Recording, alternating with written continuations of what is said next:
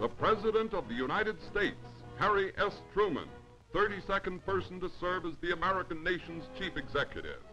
A man to whom many millions of people look for guidance. A man whose responsibilities are today as great and whose influence as far-reaching as any other man on earth.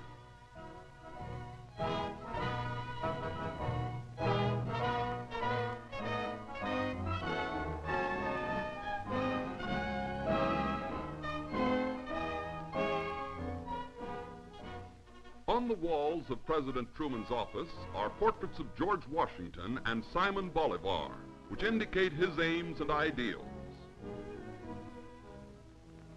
The little town of Lamar, Missouri was Harry S. Truman's birthplace.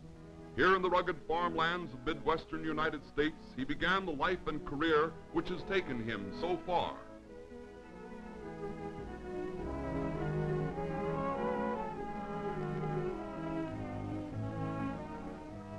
On this quiet, small-town street, in a very unpretentious little house which his father had built amid the simple rural surroundings, the future President of the United States was born on May 8, 1884.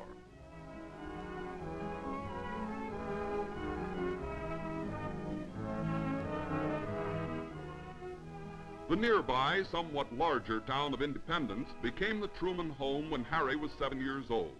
Here, as a serious-minded country boy, he grew up. Here he went to church, and in the Sunday school he met the 6-year-old little girl who now shares with him the famous White House in the nation's capital as his wife.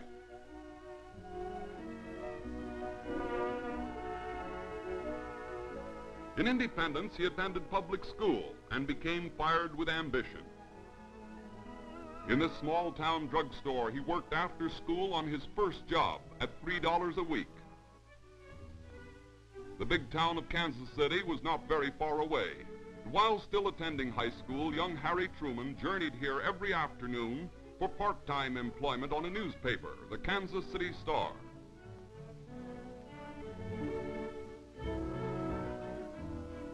His job was wrapping newspapers, which flowed in what seemed like a constant avalanche from the grinding presses. Not a very exciting position for an ambitious young man, but it paid more than twice as much as the drugstore job.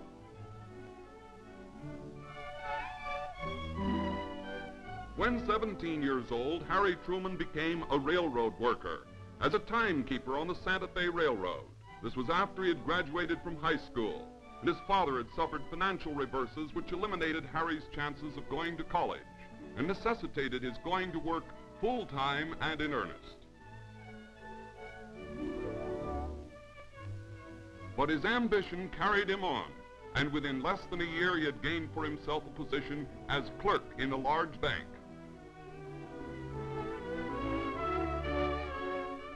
Then followed 10 strenuous years as a Missouri farmer, and a distinguished service defending the flag of the United States during the First World War. Shortly after being discharged from the Army, Harry Truman and a soldier friend established this clothing store in Kansas City. But along came the National Depression, which caused the business to fail. And it is to the everlasting credit of Harry S. Truman that he slaved for 15 years to pay back every dollar that was owed. His former partner, who still owns the store, and the president are still the best of friends. Today, as through the intervening years during which Harry S. Truman has struggled and risen to his high position in national and world affairs, the big frame house in Independence, Missouri, has continued to be home to him. It is now called the Summer White House, and he returns at every opportunity which his presidential duties permit.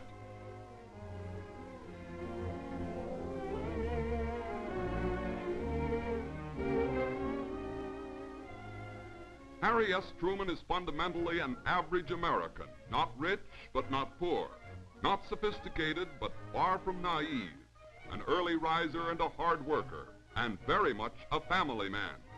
Having lunch with his family on the backyard lawn of his rural summer White House in the little town of Independence is symbolic of the democratic principles which motivate the life of this leader of the people of the United States. The family is equally unpretentious and American.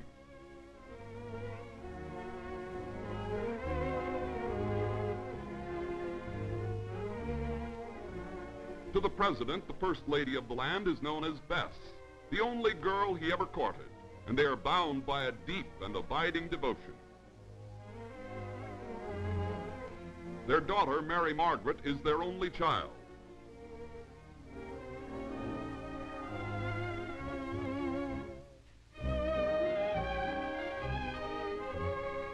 Here the President is seen with his sister, Mary Truman, and their mother, Mrs. Martha Truman, well past 90 years of age, to whom he is extremely devoted.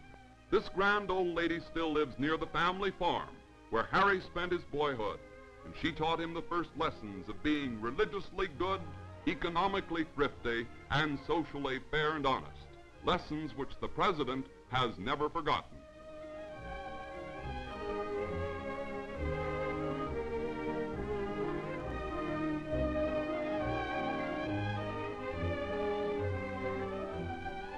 In spite of the heavy weight of her many years, Mother Truman is surprisingly active. And in spite of the high office to which her son has ascended, she still never loses an opportunity of giving him a mother's advice.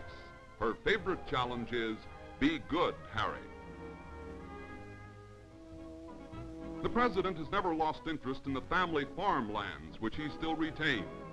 Of his own earlier years on the farm, the President's mother says, Harry could plow a furrow straighter than any other boy in the county. It was while Harry Truman was a farmer that his political career began. He became interested in county politics for the betterment of conditions for the common man in his district. His fertile acres are tilled and harvested by his younger brother Vivian and Vivian's son.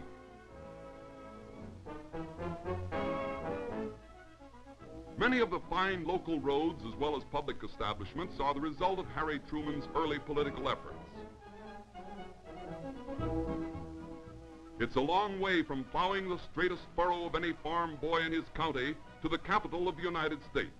But Harry Truman came to the national capital as senator from Missouri in 1934, and he brought with him the unpretentious integrity of his Midwestern farm folk and the determination to be economically thrifty and socially fair and honest. The fate of all the civilized nations of the earth hung in the balance at the time of the fourth inauguration of Franklin D. Roosevelt as President of the United States. Harry S. Truman had been one of President Roosevelt's staunchest supporters.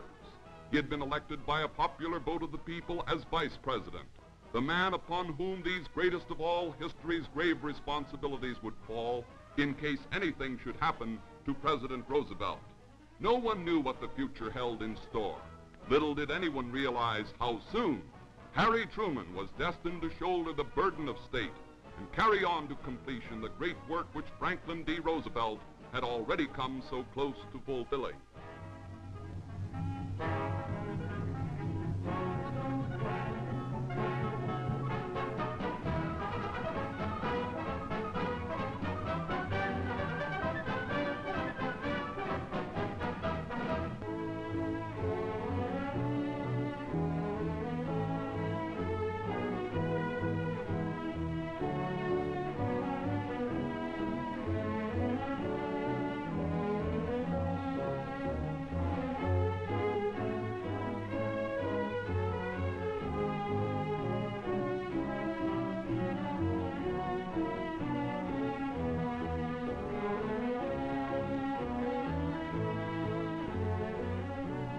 Harry S. Truman takes the oath as Vice President of the United States.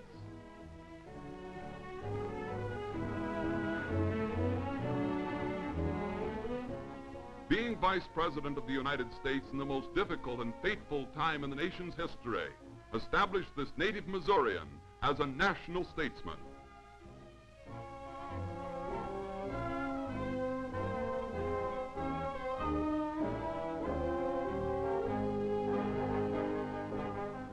To fill the place left vacant by the sudden death of Franklin D. Roosevelt, Harry S. Truman became the 32nd President of the United States on the evening of April 12, 1945.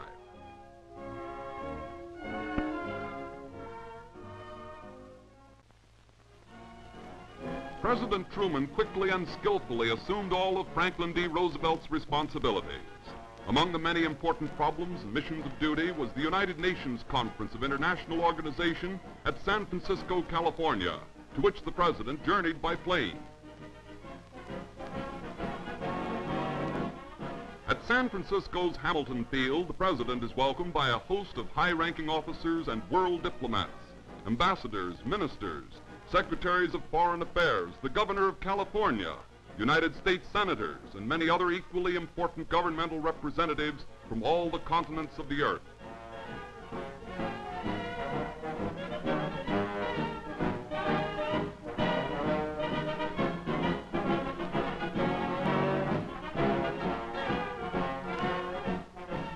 Diplomatic greetings were followed by meeting the military.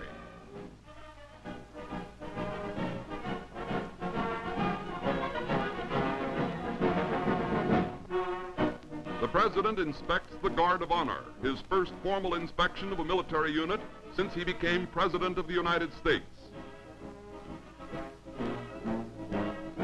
When he came abreast of the band leader, Mr. Truman stepped aside to thank him for his selection of the music.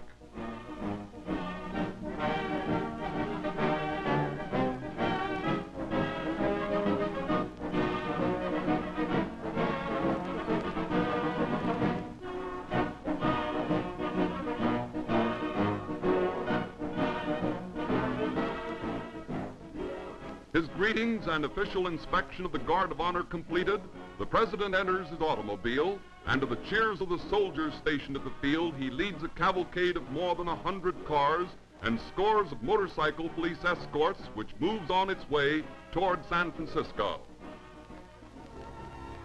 Official delegates of the 50 United Nations had been gathered in San Francisco for the purpose of drafting and signing the historic World Charter.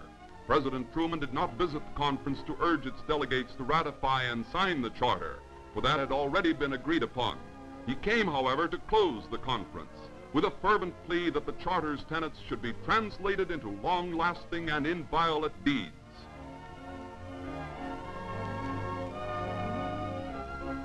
His first words to his audience were, "Oh, what a great day this can be in history."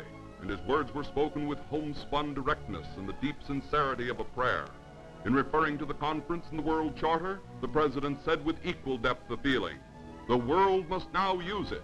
If we fail to use it, we shall betray all those who have died in order that we might meet here in freedom and safety to create it. If we seek to use it selfishly, for the advantage of any nation or any small group of nations, we shall be equally guilty of that betrayal. This charter is only the beginning, that it must be made to live, and the fact that there is such a charter is ample cause for universal and profound thanksgiving to Almighty God." In closing his speech, the President said, "Let us not fail to grasp this supreme chance to establish a worldwide rule of reason, to create an enduring peace under guidance of God."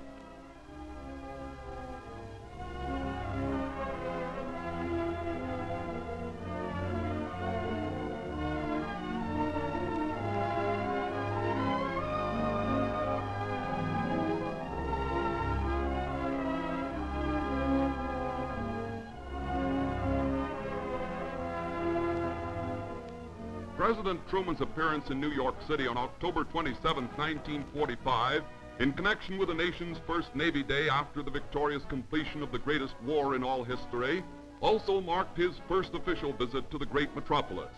His first official act was to personally commission the United States Navy's new supercarrier, named to commemorate his distinguished predecessor, Franklin D. Roosevelt.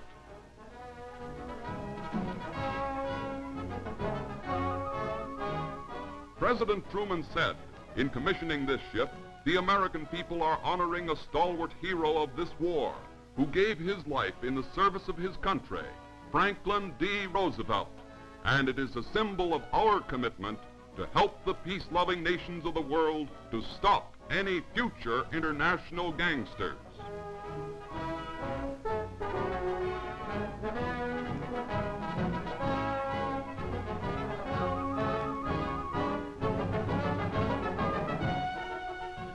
In the city's spacious Central Park, more than 1 million persons gathered to hear President Truman declare the nation's policy in world affairs, that the United States seeks no international expansion or selfish advantage, the return of sovereign rights to all peoples deprived of them by force, no territorial changes, for all peoples the choosing of their own form of government, our assisting defeated enemy states to establish democratic governments, disapproval of governments established by force, and equal rights for all to the trade and raw materials of the world.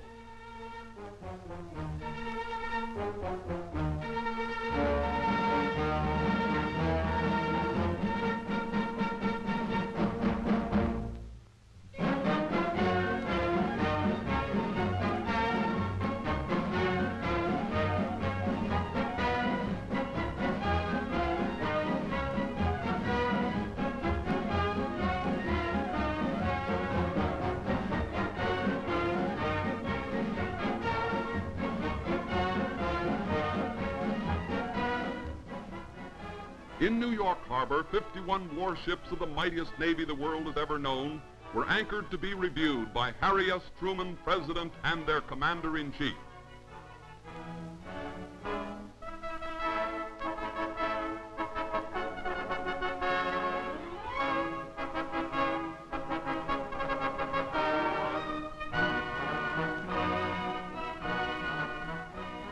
The Fighting Missouri, flagship of the Pacific Fleet which decimated the Japanese Navy and brought victory over Japan, and namesake of the state in which Harry Truman grew up as a farmer lad, serves as host to him as Commander-in-Chief.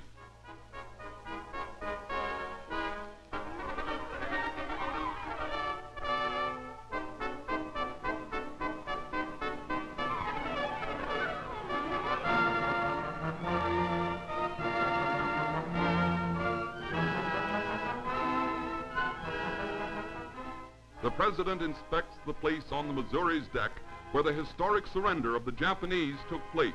A large plaque marks the spot where the war was brought to a close.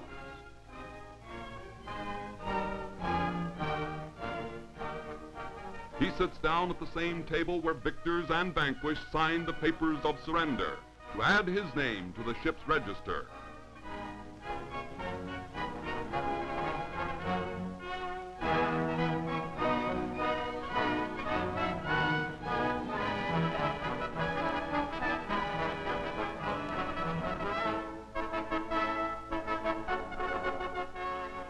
With natural pride, the President inspects the mighty ship's personnel, men who so recently had manned the big guns that wrecked Japan's sea power and blasted her coastline fortifications.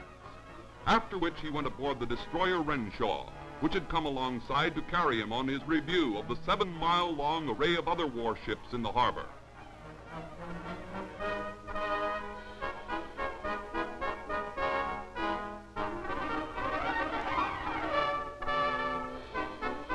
As the review ship moved slowly up the river harbor, both banks of which were lined with millions of people, and more than 1,000 warplanes moved swiftly through the sky overhead, each veteran warship boomed its peacetime thunderous salute as their Commander-in-Chief passed by.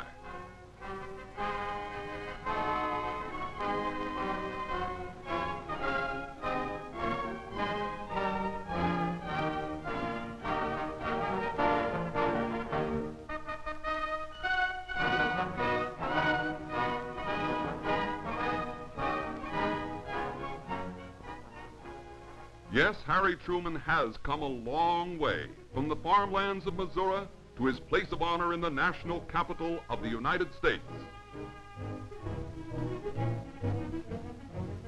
Private trains bring him to this depot, where huge crowds today greet the arrival of this president who once worked as a low-paid employee on a railroad in the Midwest. The boy who once wrapped newspapers so that they might be delivered to farmers and small-town folk in Missouri now has his name emblazoned in big front-page bold type on newspapers throughout the world.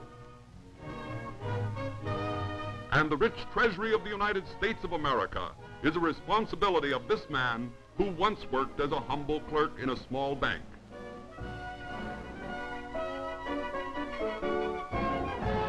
He has brought to the White House, his presidential residence, the ideologies of a family man, ideologies which are a staunch and sturdy foundation for his important duties of state.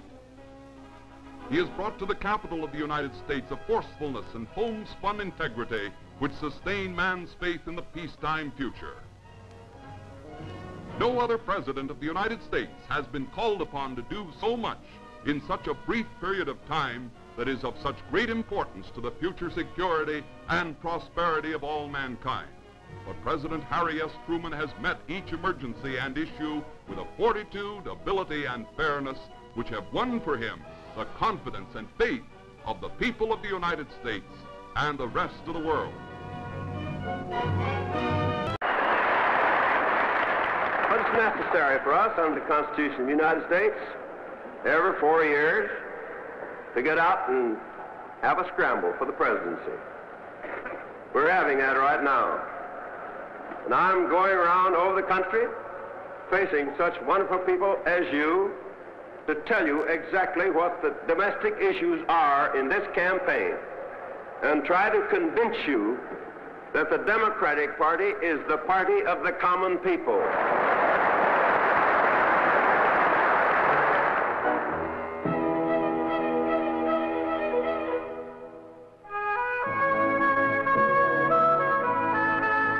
I was born in Lamar, Missouri on May 8, 1884. In 1890, when I was 6, we moved to Independence. My father was operating a farm out of town. I made a number of new acquaintances and became interested in one in particular, Bess Wallace. We went to Sunday school and public school from the 5th grade through high school together. When I graduated from high school in 1901, both I and my family expected there would be some chance for some more education. But difficulties overtook us, and we lost both the family farm and the home place in Independence. I got a job as a timekeeper on a railroad construction outfit. In 1906, I went back to my parents' new farm, where I stayed until the war came along. In March 1918, we sailed for France aboard the George Washington. Little girl, don't cry, I must say goodbye. Don't you hear the bugle call? Aboard ship, we watched New York's skyline diminish and wondered whether we'd be heroes or corpses. Most of us got by without being either.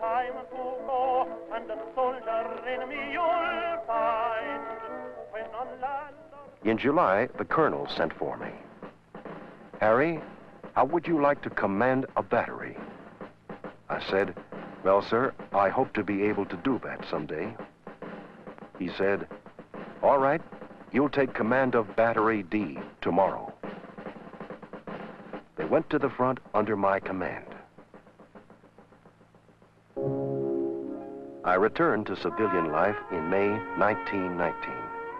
I was 35 years old. The next month, I married Bess Wallace. 5 years later, our daughter Margaret was born. In the meantime, Eddie Jacobson and I made plans to open a men's furnishing goods store in Kansas City.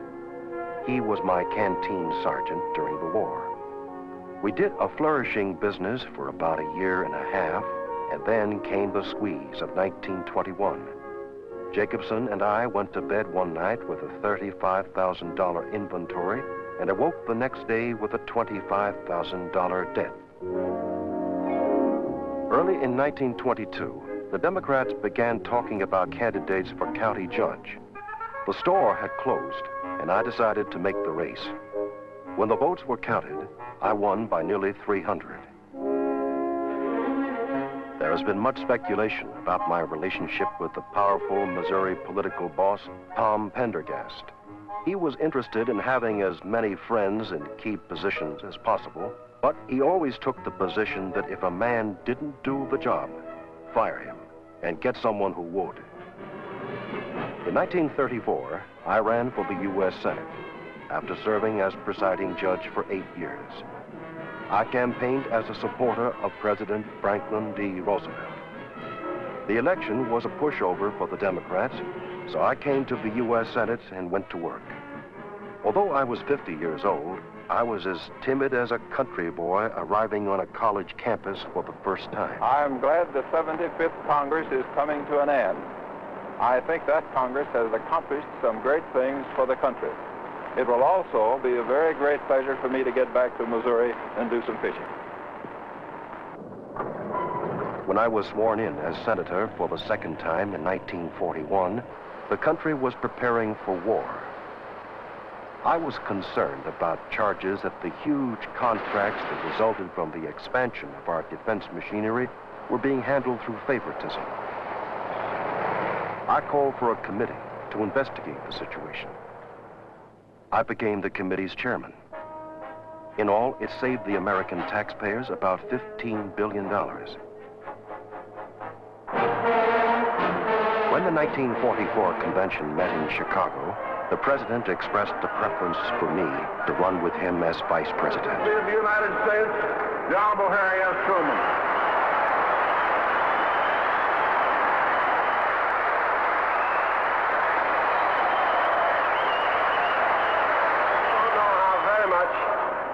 I appreciate this very great honor which has come to the great state of Missouri.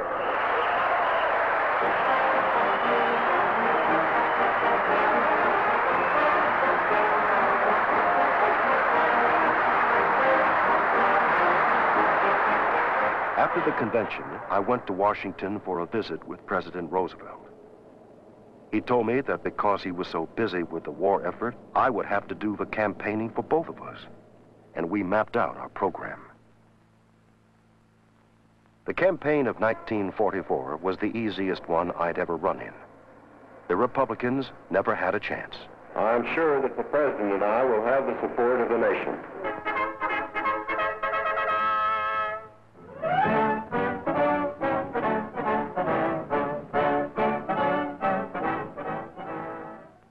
I saw what the long years in the presidency had done to Franklin Roosevelt. His eyes were sunken. His magnificent smile was missing from his careworn face. He seemed a spent man.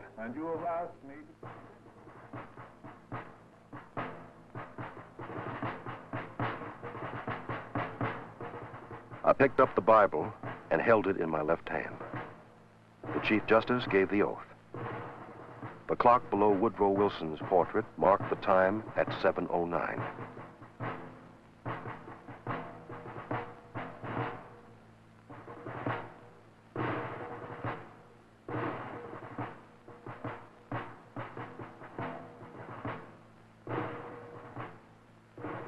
Tragic fate has thrust upon us grave responsibilities. We must carry on, so that there can be no possible misunderstanding. Both Germany and Japan can be certain, beyond any shadow of a doubt, that America will continue the fight for freedom until no vestige of resistance remains.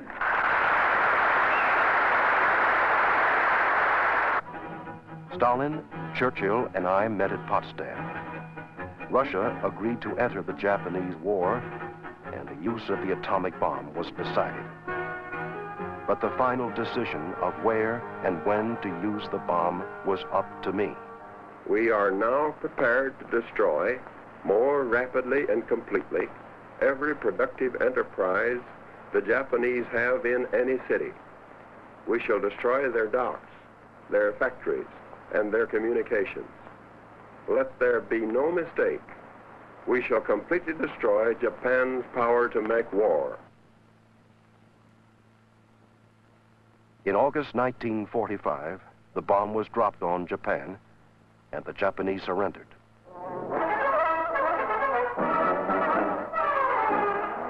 The day of days for America and her allies. Crowds before the White House await the announcement from the President that the Japs have surrendered unconditionally. I deem this reply a full acceptance of the Potsdam Declaration, which specifies the unconditional surrender of Japan. In the reply, there is no qualification. Reporters rush out to relay the news to an anxious world and touch off celebrations throughout the country.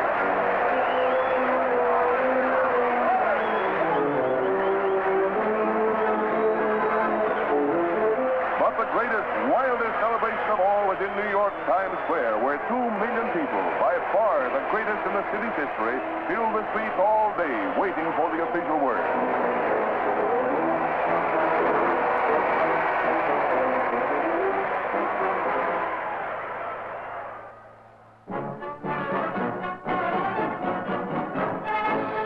President Truman appeals to all Americans to help hold the line against inflation. I say to you that we as a nation have it within our hands to make this post-war period an era of the greatest opportunity and prosperity in our nation's history.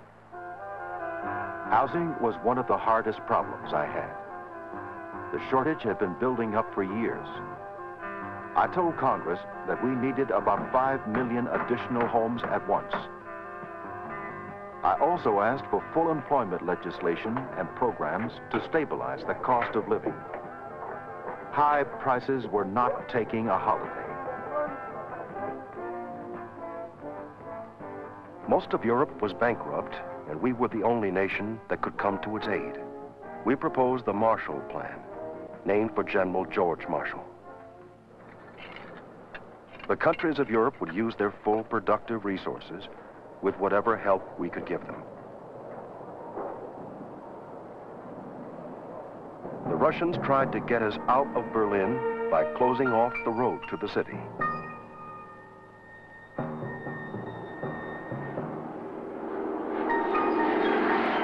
We were forced to make emergency arrangements to have essential supplies flown in.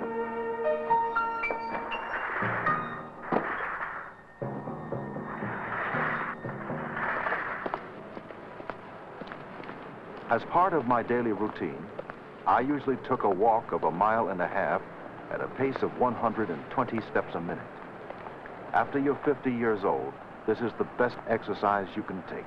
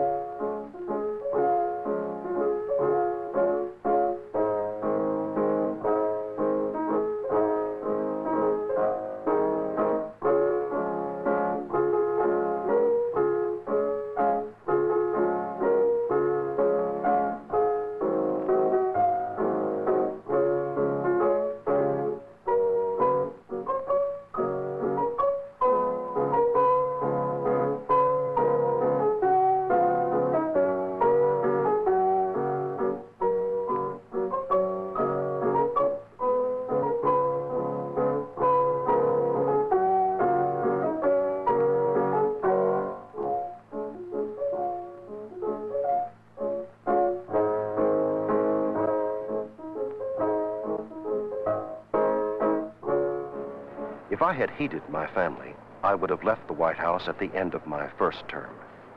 Almost all the polls in 1948 showed my popularity at an all-time low. But there was still unfinished business.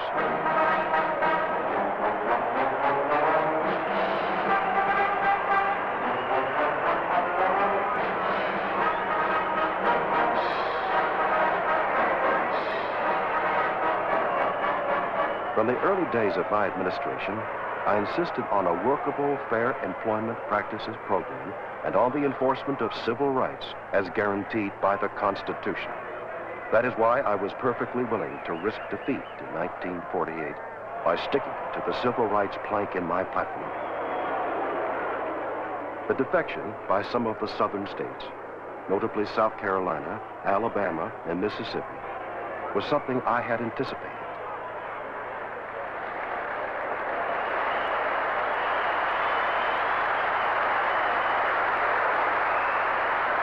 I accept the nomination.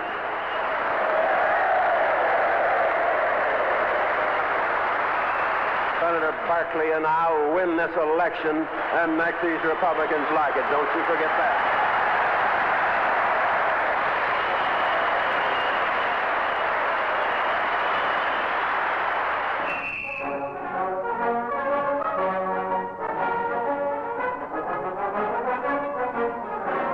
I went directly to the people in all parts of the country, riding thousands of miles by train and speaking at whistle stops along the way. Today, the Democratic Party stands before the country a living force for peace and freedom.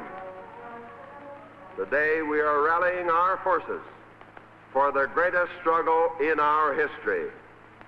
In that struggle, I ask your support.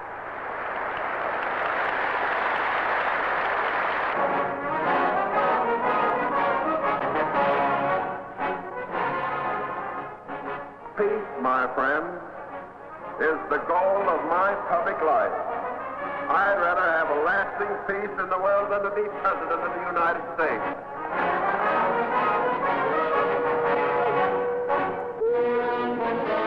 Thomas E. Dewey, Republican presidential candidate, goes to the polls in New York, happily unaware that he is to be defeated in the greatest political upset of the century. All the pollsters, the self-styled experts, the gamblers, have made him an odds-on favorite. Little wonder Mr. and Mrs. Dewey start the fateful day all smiles. Meanwhile, in Independence, Missouri, the Truman family arrives at the polling place without fuss or fanfare. The president, a hard-fighting campaign behind him, is relaxed and assured.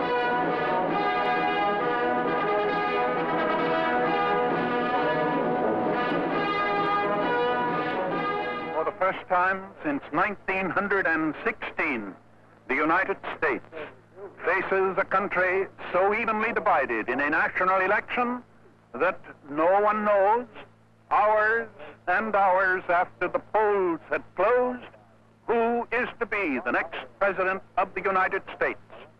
We now know that Governor Dewey will carry New York State by at least 50,000 votes and will be the next President of the United States.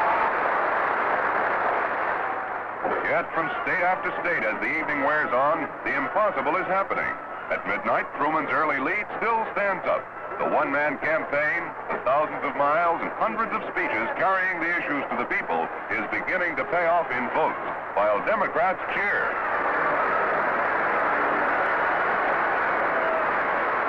Harry Truman has come through triumphantly in his bid for the presidency of the United States in his own right. I had my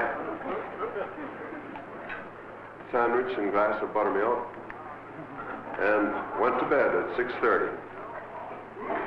And along about 12 o'clock, I happened to wake up for some reason, and the radio was turned on the National Broadcasting Company. And Mr. Kelton Bourne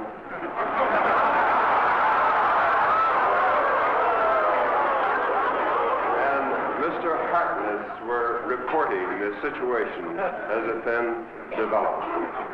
And Mr. Kelton Bourne was saying, while the president is 1 million votes ahead in the popular vote, we have yet to hear.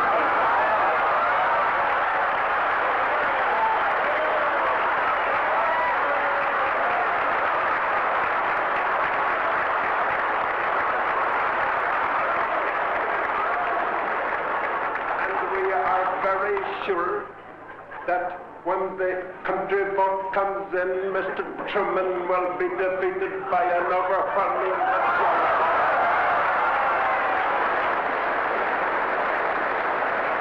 And I went back to bed and went to sleep.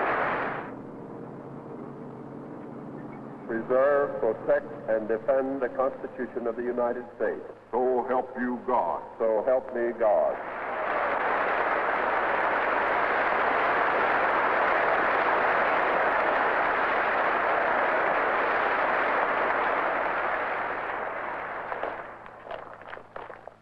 The Russian threat to Europe, the Berlin blockade, the communist takeover of China in 1949. All these were sparks that could have led to a Third World War. The last and most serious was Korea. We could not stand idly by. We had learned from experience that any other course would have led to another world war. I believe that we must try to limit the war to Korea for these vital reasons: to make sure that the precious lives of our fighting men are not wasted, to see that the security of our country and the free world is not needlessly jeopardized, and to prevent a Third World War. General Douglas MacArthur was our top field commander in Korea. I've always had the greatest respect for him as a soldier. But time and time again, he showed he was unwilling to accept the policies of my administration.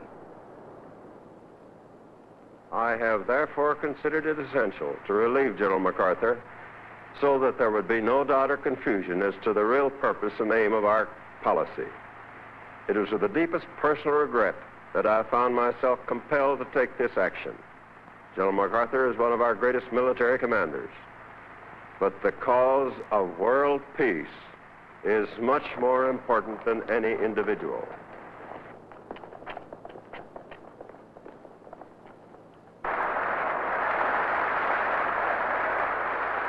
I decided not to run again in 1952. The best all-around man to succeed me was the governor of Illinois, Adlai Stevenson. After his nomination, I presented him to the convention and said, I'm going to take my coat off and do everything I can to help him win. That November, I voted in independence. Mrs. Truman and Margaret walked with me to the polls.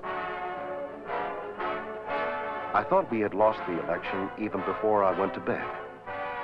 The reports the next morning showed that Dwight Eisenhower had won by the largest popular vote in history.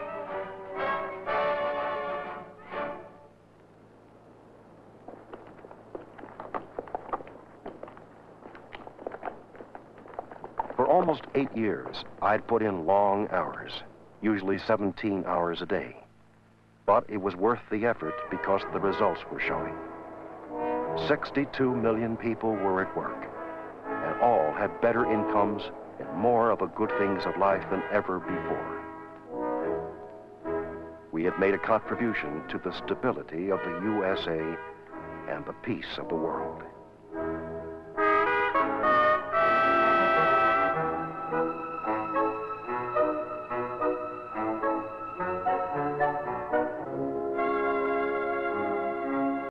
Still attending high school, young Harry Truman journeyed here every afternoon for part-time employment on a newspaper, the Kansas City Star.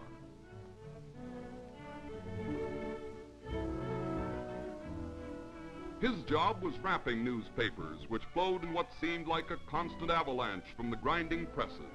Not a very exciting position for an ambitious young man, but it paid more than twice as much as the drugstore job.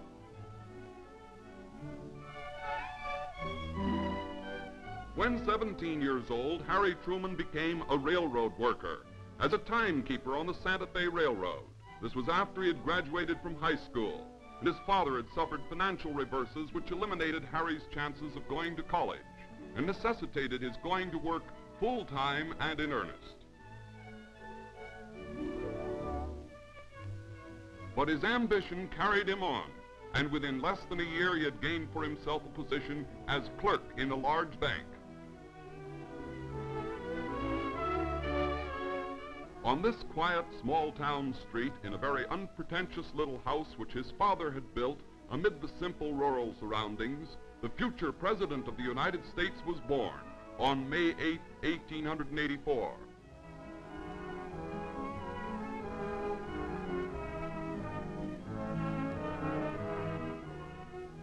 The nearby, somewhat larger town of Independence became the Truman home when Harry was 7 years old. Here, as a serious-minded country boy, he grew up.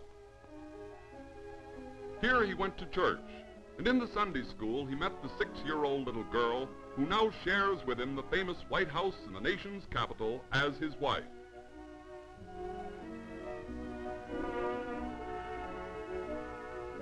In Independence, he attended public school and became fired with ambition. In this small-town drugstore, he worked after school on his first job at $3 a week. The big town of Kansas City was not very far away. Whilst Harry S. Truman is fundamentally an average American, not rich but not poor, not sophisticated but far from naive, an early riser and a hard worker, and very much a family man. Having lunch with his family on the backyard lawn of his rural summer White House in the little town of Independence, is symbolic of the democratic principles which motivate the life of this leader of the people of the United States. The family is equally unpretentious and American.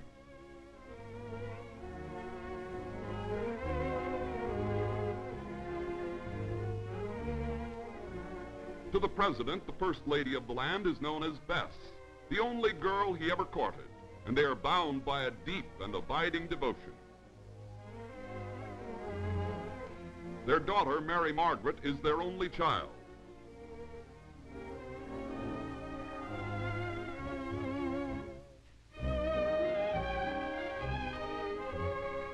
Here the President is seen with... Then followed 10 strenuous years as a Missouri farmer and a distinguished service defending the flag of the United States during the First World War. Shortly after being discharged from the Army, Harry Truman and a soldier friend established this clothing store in Kansas City. But along came the National Depression, which caused the business to fail. And it is to the everlasting credit of Harry S. Truman that he slaved for 15 years to pay back every dollar that was owed. His former partner, who still owns the store, and the President are still the best of friends. Today, as through the intervening years during which Harry S. Truman has struggled and risen to his high position in national and world affairs, the big frame house in Independence, Missouri, has continued to be home to him. It is now called the Summer White House, and he returns at every opportunity which his presidential duties permit.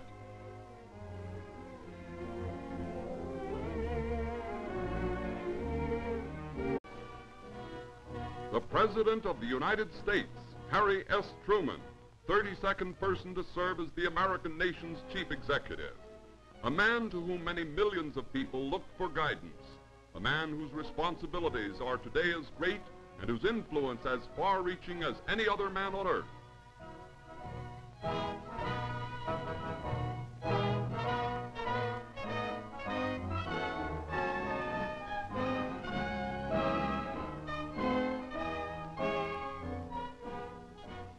On the walls of President Truman's office are portraits of George Washington and Simon Bolivar, which indicate his aims and ideals. The little town of Lamar, Missouri was Harry S. Truman's birthplace. Here in the rugged farmlands of Midwestern United States, he began the life and career which has taken him so far.